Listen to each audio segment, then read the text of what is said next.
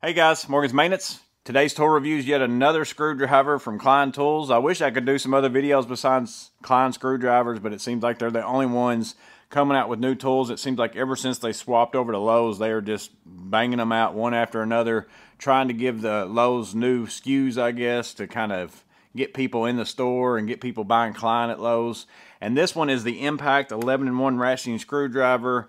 Got this information from Jonathan LD312. He commented on that short that I made of the new flip socket sizes.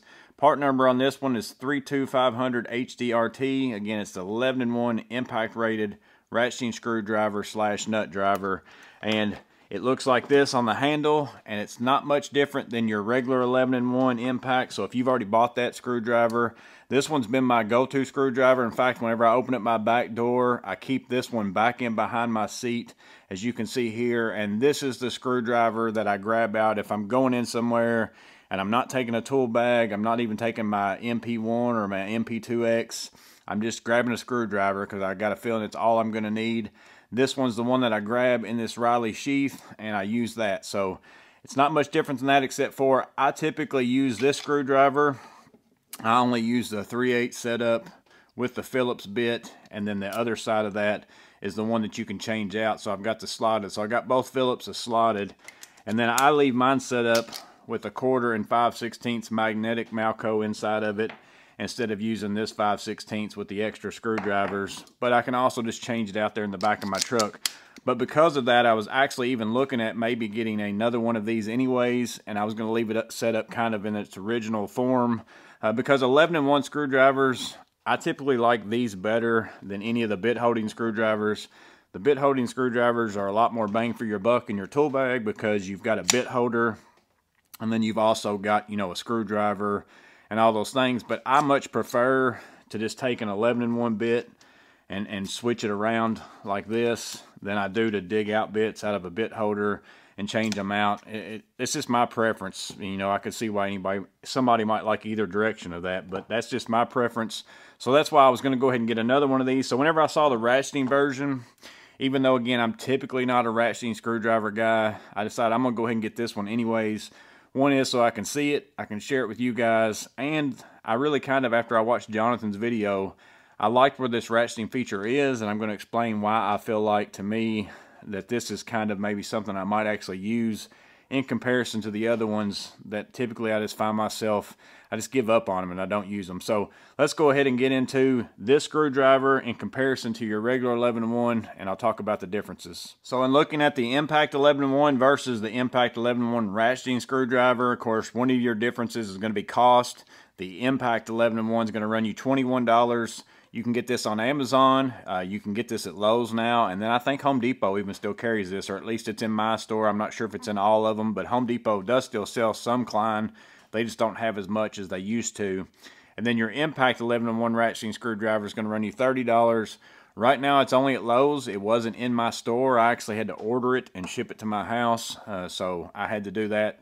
I'm sure it's going to be one of those things where it's really only available at Lowe's for X amount of time, and then it will be released to where you'll start seeing it on Amazon and in other stores as well. So that's the main difference, is basically $8. So if you're a ratcheting screwdriver person, for $8, it's probably worth the upgrade. And if you're not, then, you know, you might want to just get the regular one. The next difference you would think might be the size. Handle-wise, the handles are pretty much exactly the same, you know, feel as far as the depth of it. The ratcheting one here on my left is a hair longer than the other one, and it's basically the difference of this ratcheting feature, that difference right there. So maybe a 1/4 inch to 3/8 of an inch longer.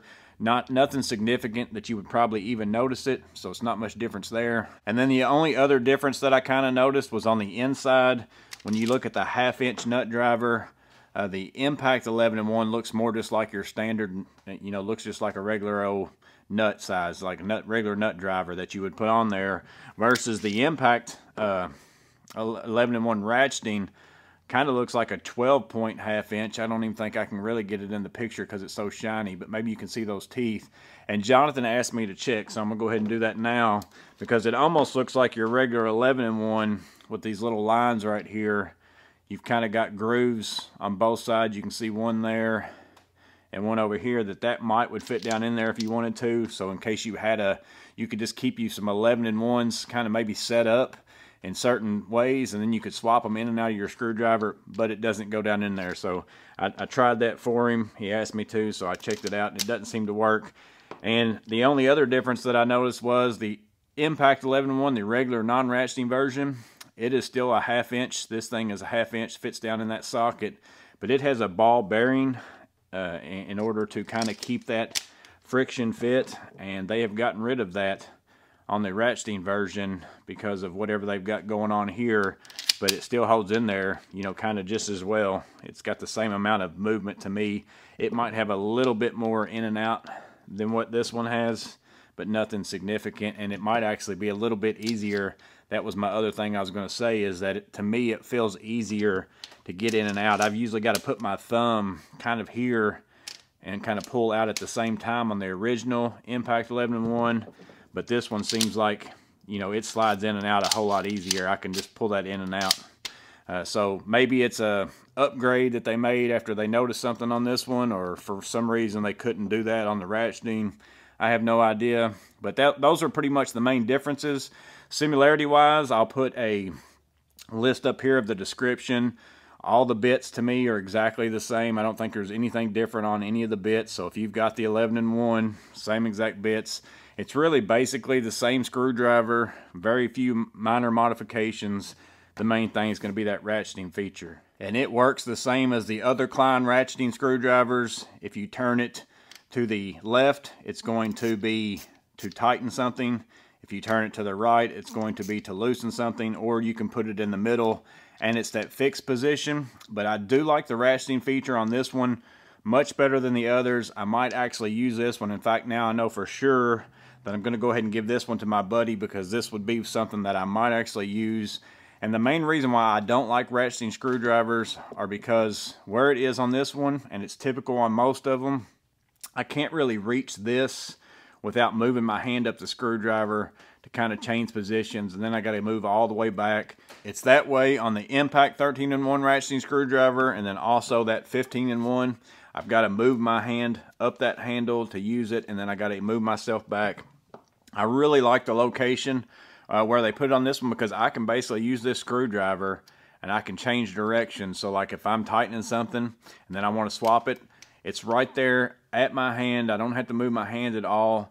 That will be something that will cause me to actually use the ratcheting feature on this, and that's why I don't use it on these. So I don't know if anybody else is the same as me. I know many people like ratcheted screwdrivers, but that right there is why I don't typically like them. And this one, and then the Vessel ball handle, and I like it, but that's because it's the same exact thing. I can reach and turn the direction without having to move my hand on the screwdriver. So I really like that. And another reason why I like that they put it here instead of here is because now I can even sit here and spin this, and I still don't have to move my hand to do that. So if I've got something that is really loose and, you know, it doesn't take any torque at all, I can sit here and just kind of thumb that and use that as a feature that I can just sit there and keep spinning and spinning it real fast without having to turn my wrist. That's pretty nice. And then the third thing is, because they didn't put it out here on the end like they did on all their other screwdrivers, if this becomes my go-to instead of my just regular 11-in-1, it still fits in my Riley tool sheath, which Jonathan showed this on a short of his. So I can still use it with this because of the way they did it, and that bulb is still out here towards the end. So all around, I really like this in comparison to the other ratcheting screwdrivers that Klein offers. One is, I like 11-in-1s better than bit holders, and then I also like where it's located on here. And it seems to work fairly well. If I move it to the, you know, if I want to tighten something, so I move it to the left, I've got a square. Let me get the square number 1, and I'll put it into this receptacle here. If I can look around the camera, and it's, you know, the same as any other ratcheting screwdriver that you're going to use.